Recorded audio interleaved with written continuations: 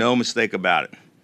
We will find you, we will arrest you, and we will prosecute you to the fullest extent of the law. Governor Larry Hogan says successful results from the Joint Law Enforcement Violent Crime Initiative are just the beginning. The 7 Centuries operation targeting the most violent criminals in Baltimore City included nearly 500 federal, state, and local law enforcement officers and focused on reducing crime by getting criminals with open warrants off of Baltimore City streets. And this is the template by which all other fugitive initiatives and roundups should be measured. The operation was conducted from January 16th to February 15th and zeroed in on wanted individuals who are known gang members, sex offenders who failed to register, felons with violent criminal records, and those who have warrants related to the sale or possession of drugs.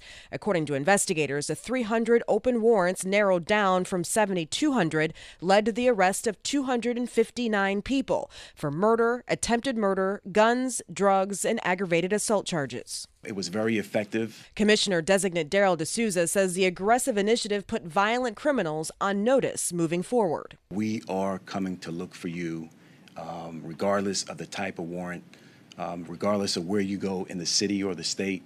We're coming to get you.